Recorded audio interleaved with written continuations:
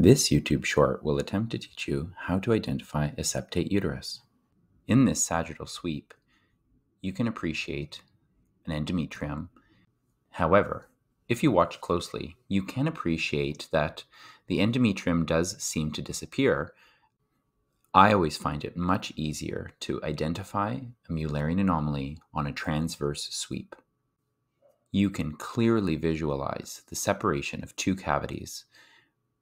You can also tell that the two cavities connect at a single endocervical canal. Septate uteruses have myometrium all the way to the fundus. Performing a 3D sweep and render is essential. In this final image, you can appreciate the length of the septum is 28 millimeters, and it goes all the way to the internal os, indicating that it is a complete septum.